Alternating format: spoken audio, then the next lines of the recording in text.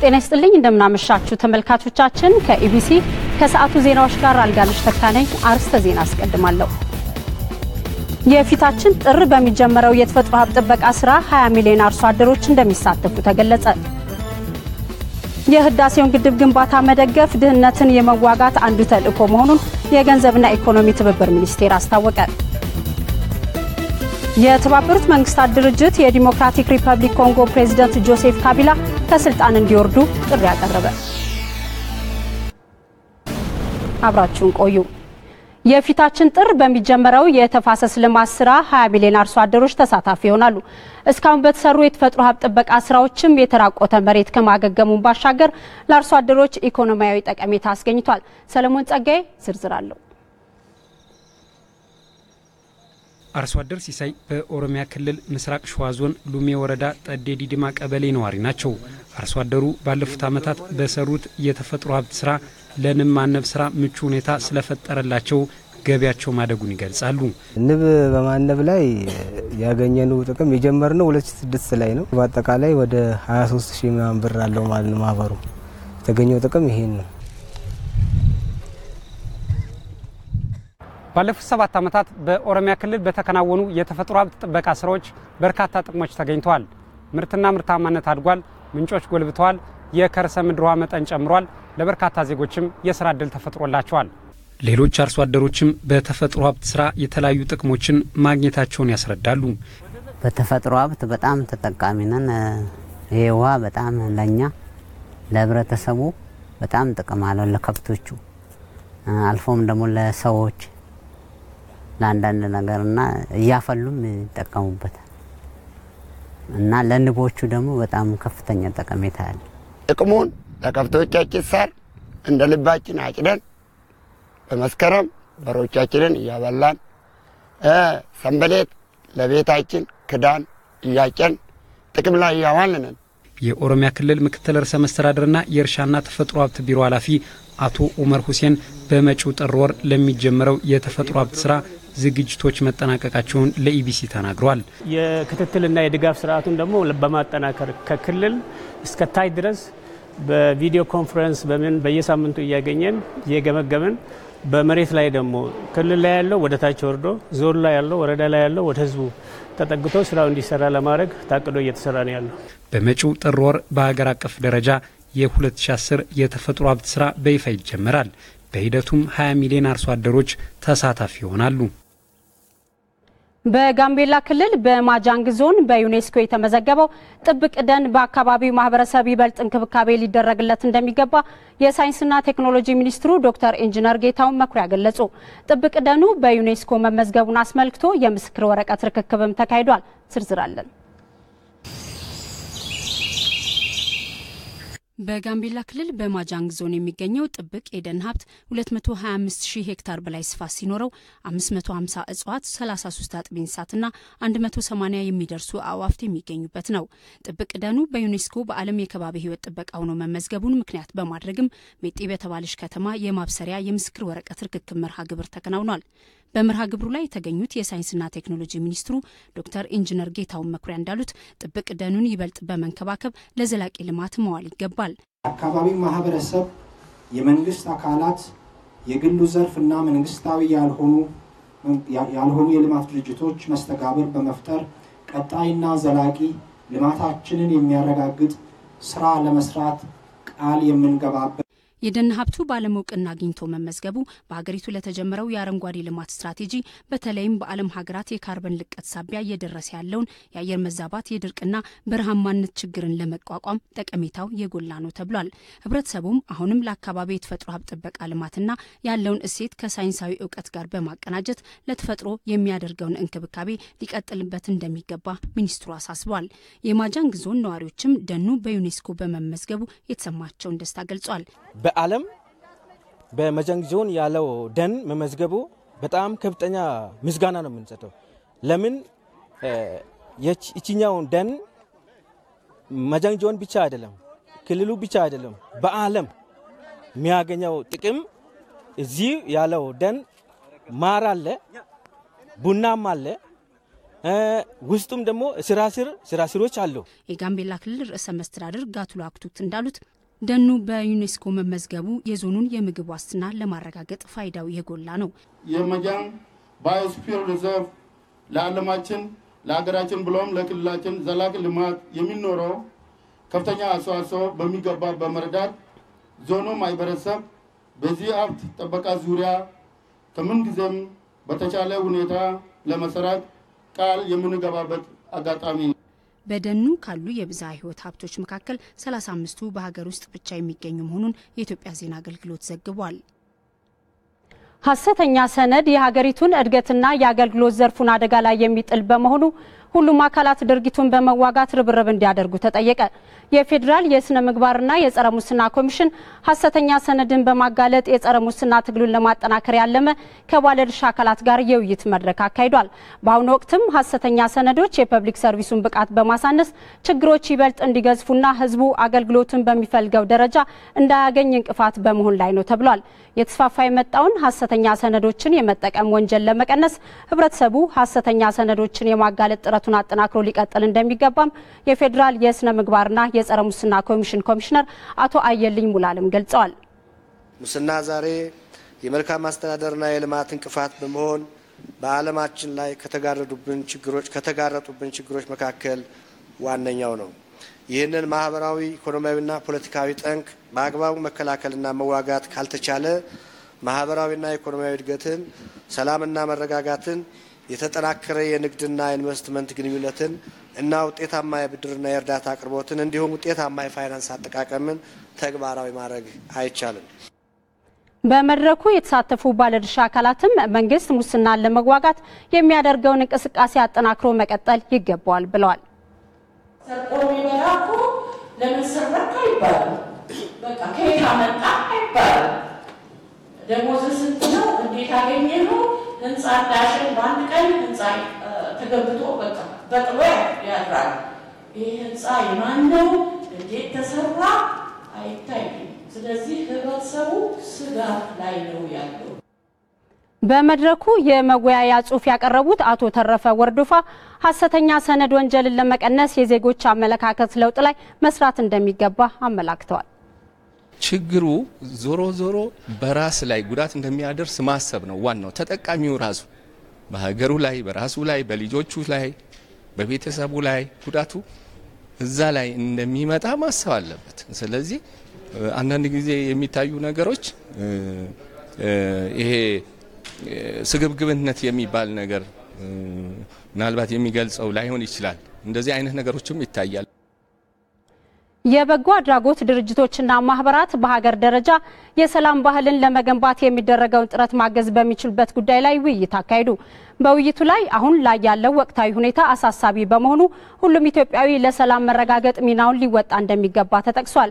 ከተለያዩ የበጎ አድራጎት ድርጅቶችና ማህበራት የመጡ የውይይቱ ተሳታፊዎች አሁን ያለውን የሀገሪቱን ወቅታዊ ሁኔታ በመረዳት ከህብረተሰቡ ጋር ሆነው እንደሚሰሩም ገልጸዋል።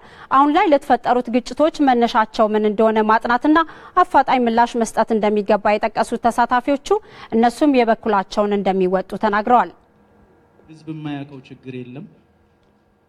መንግስት ህዝቡን ማድመጥና በጊዜ እንዲህ ምረን የለቀቀ ችግር ውስጥ ሳንገባ መንግስት ህዝቡን የሚያዳምጥበት ጆሮ ቢኖረው ኖሮ እዚህ ደረጃ እንደርስም ነበረ። ዛሬ ጊዜ ስለሌለን ግልጹን እየተነጋገርን ብንሄድ፣ ምክንያቱም የጋራ ሀገር ነው ያለን። የሰራነው ስህተት ከባድ ነው። አሁንም ማረም እንችላለን። ስህተቱን ማረም የሚችል ህዝብ ነው ያለው እዚህ ሀገር። አማራጭ መፍትሄ ባህላዊ የምንላቸው ትራዲሽናል ኢንዲጂኒየስ የምንላቸው ነገሮች እሱ ላይ መሰራት አለበት። አደርዋይስ በፋየር ብሪጌዲንግ አገር አይመራም። በእሳት ማጥፋት ዘመቻ አገር አይመራም። አገር አያድግም። አገር ቁማለች። ሀገር እንድትንቀሳቀስ የጀመርነው የልማት እንቅስቃሴ ዳር እንዲደርስ አይ ቲንክ ሙቹዋል ሪስፔክት ያስፈልጋል። መከባበር ያስፈልጋል። መሰማማት ያስፈልጋል። ሙቹዋል ትረስት መፈጠር አለበት። በፌዴራልና አርብቶ አደር ልማት ጉዳዮች ሚኒስቴር የግጭት መከላከልና አፈታት ዳይሬክተር አቶ ሲሳይ መለስ እንዳሉት እስካሁን ግጭቶችን ለመከላከል በአጎራባች አካባቢዎች ተወስኖ የነበረው ስራ ውጤታማ ቢሆንም ከአሁኑ ወቅታዊ ሁኔታ አንጻር የሰላም ባህል ግንባታ ላይ ሰፊ ስራ መሰራት አለበት ብለዋል። በየደረጃው የሰላም ምክር ቤቶችን በማዋቀር መስራት ይገባልም ነው ያሉት። በዚህ ስራ ላይ ሀገራዊ መግባባትን ለመፍጠር እንዲሁም የሰላም ባህል ግንባታ ላይ የበጎ አድራጎት ድርጅቶችና ማህበራት ሰፊ ስራ መስራት እንደሚችሉም ተጠቁሟል። ያሰብን ያለነው እንደ ሀገር የሰላም ምክር ቤቶችን ማዋቀር አለብን የሚል እሳቤ አለ። ይሄ በአሰራር መደገፍ አለበት፣ በአደረጃጀት መደገፍ አለበት፣ የህግ ሰውነት ሊኖረው ይገባል። ይሄ ወደፊት በስፋት ውይይቶች አገራዊ ውይይቶች የተካሄዱባቸው ነጥረው ሊወጡ የሚገባቸው የአንዳንድ ሀገሮችም ልምድ ስለሚያሳየን ጭምር ማለት ነው። ስለዚህ በሰላም ምክር ቤቶቻችን በሰላም አደረጃጀቶቻችን ላይ የሲቪል ማህበራቱ ተሳትፎ የጎላ ሊሆን ይገባል። ከፌደራል ጀምሮ እስከ ቀበሌ ድረስ እነዚህ አይነት አደረጃጀቶች መጠናከር አለባቸው። በኢትዮጵያ ከ3000 በላይ መንግስታዊ ያልሆኑ ተቋማት ይገኛሉ። እነዚህ ተቋማት ለታላቁ የኢትዮጵያ ህዳሴ ግድብ ግንባታ በሁለት ዙር እስካሁን ከ50 ሚሊዮን ብር በላይ አበርክተዋል። ሆኖም ግን ድጋፋቸው ጠንካራና ተቋማዊ አይደለም ነው የተባለው። ተቋማቱ ድጋፋቸው እንዴት ሊጠናከር ይገባዋል በሚል ዙሪያ ምክክር ተደርጓል። በመድረኩ ላይ የተገኙት የገንዘብና ኢኮኖሚ ትብብር ሚኒስትሩ ዶክተር አብርሃም ተከስተ ግድቡን መደገፍ ድህነትን የመዋጋት አንዱ ተልዕኮ ነው ብለዋል። የበጎ አድራጎት ስራም ሆነ የማህበራት ዓላማ ግቡን የሚመታው ልማትና ብልጽግናን ተባብረን ማረጋገጥ ስንችል ነው። በሁላችንም እምነት ታላቁ የኢትዮጵያ ህዳሴ ግድብ እድገታችንን ለማፋጠን አንዱ ቁልፍ መሳሪያ መሆኑ ግልጽ ነው። የታላቁ ህዳሴ ግድብ ግንባታ ህዝባዊ አስተባባሪ ጽህፈት ቤት ምክር ቤት ዋና ዳይሬክተር ወይዘሮ ሮማን ገብረስላሴ በበኩላቸው ተቋማቱ ያሏቸው ባለሙያዎች ለግድቡ ስኬት ትልቅ ድርሻ ይኖራቸዋል ብለዋል።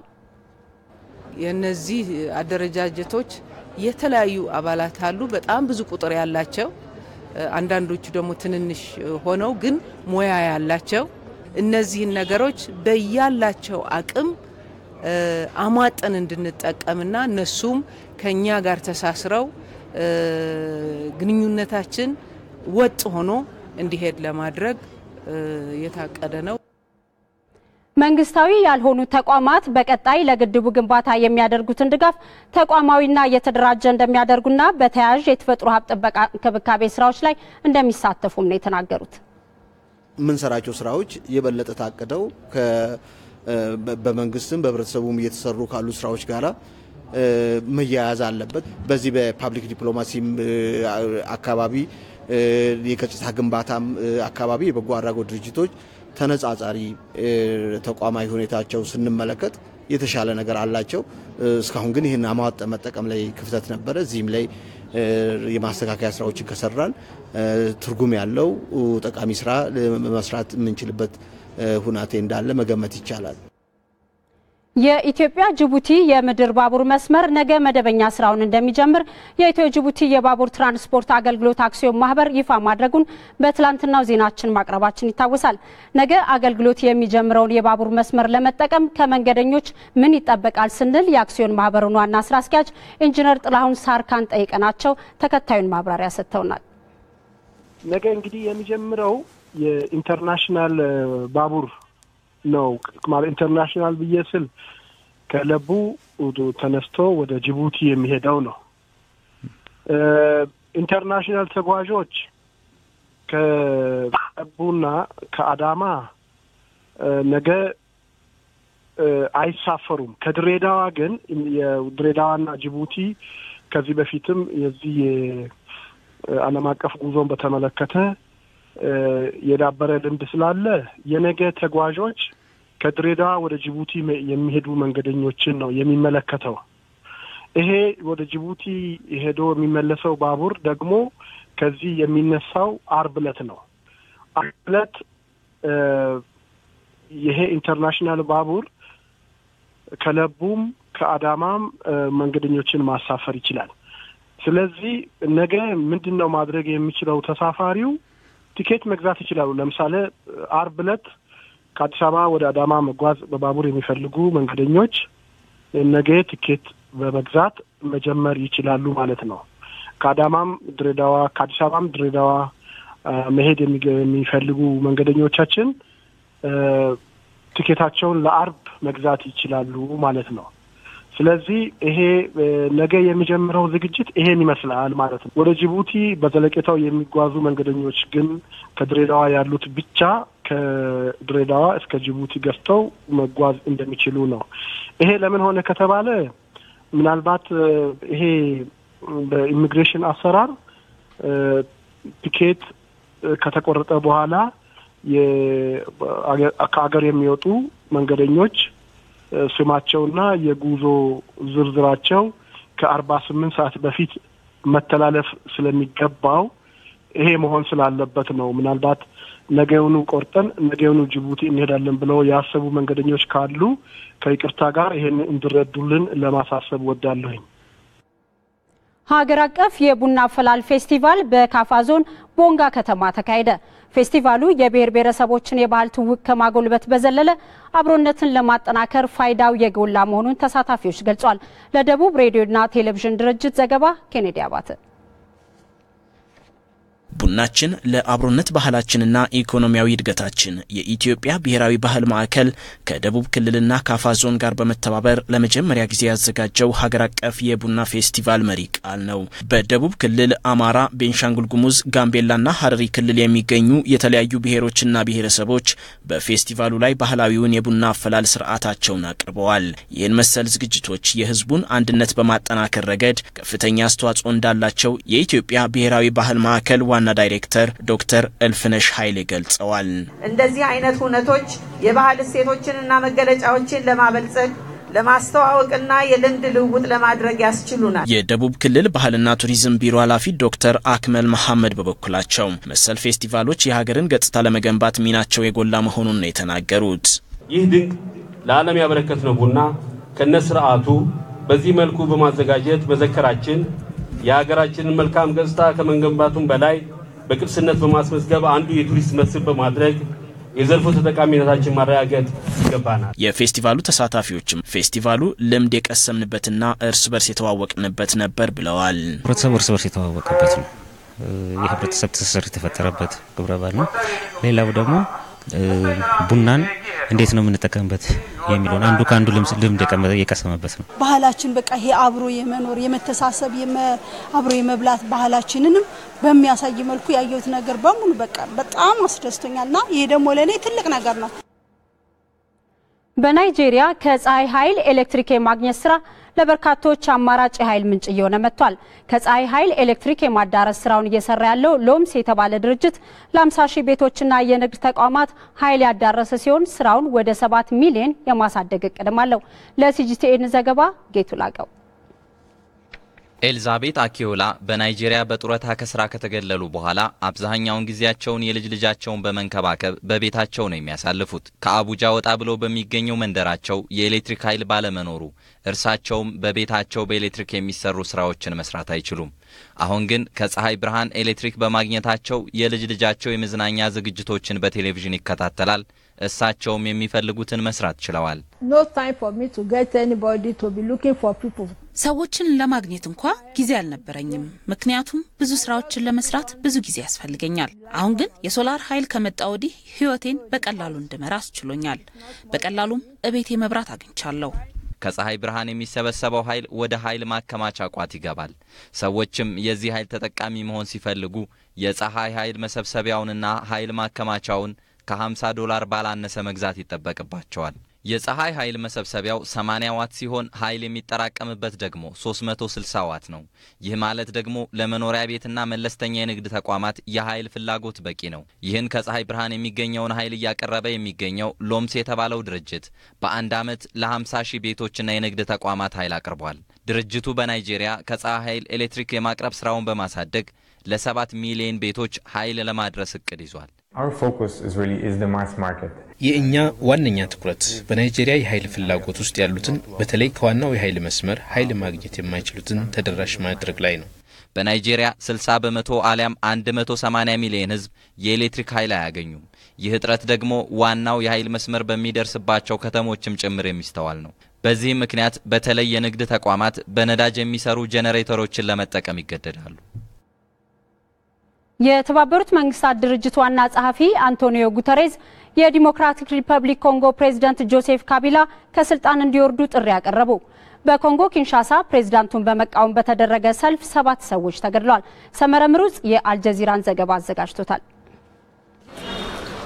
ጆሴፍ ካቢላ የስልጣን ጊዜው አብቅቷልና ይውረዱልን በኪንሻሳ ጎዳናዎች ላይ የተስተጋባ መልእክት ነው።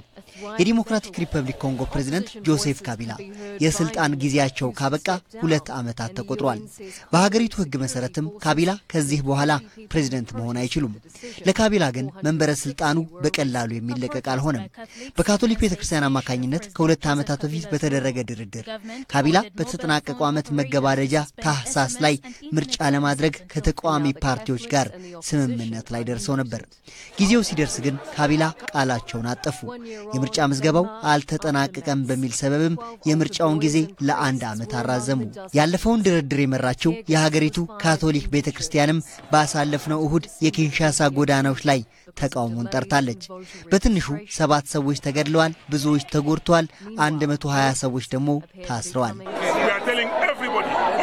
ለሁሉም የዓለም ክፍል እየተናገርን ነው።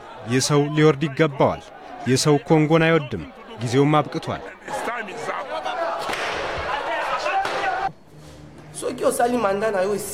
ጊዜው ካበቃ ለሌሎች እድል ሊሰጣቸው ይገባል። መጪው እሱ ካደረገው በላይ የተሻለ ነገር ሊያደርግ ይችላል።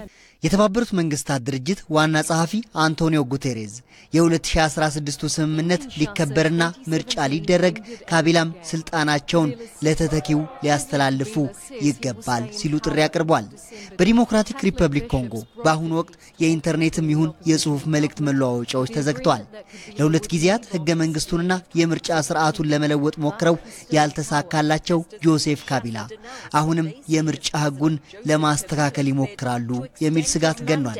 በኮንጎ ምድር ግን ፕሬዝዳንቱን ለ1 ቀን እንኳን በመንበራቸው እንዳይቆዩ የሚፈልጉ በዝቷል። ይህ ተቃውሞ ኮንጎን ወዴት ይወስዳት ይሆን የሚለው ግን የብዙዎች ጥያቄ ነው። የተጠናቀቀው የአውሮፓውያኑ 2017 በግሪክ ለሚገኙ ስደተኞች ፈታኝ ዓመት ነበረ ተባለ። ዘረኝነት፣ ስራ አጥነትና ድህነት ስደተኞቹ ካጋጠሟቸው ችግሮች መካከል ናቸው። ስደተኞቹ እንደሚሉት በሀገሪቱ ኑሯቸውን በተሻለ ሁኔታ መምራት ከብዷቸዋል። በተለይም ከትውልድ ሀገራቸው የተሻለ ህይወትን ፈልገው ቢመጡም ያጋጠማቸው ግን ከገመቱት ውጭ እንደሆነ አልጀዚራ በድረገጹ አስነብቧል። የአፍጋኒስታን ዜግነት ያለው የ40 ዓመቱ ጎልማሳ ማሳድ ቆሃርን ጨምሮ ሌሎች ስደተኞች ኑሯቸው በጎዳና ላይ መብራትና ለስራ ፍለጋ መንከራተት የዕለት ተዕለት ተግባራቸው ሆኗል። በተለይም የግሪክ ኢኮኖሚ መዳከሙን ተከትሎ በሺዎች የሚቆጠሩ ስደተኞች ተስፋቸው እየተመናመነ ነው ተብሏል።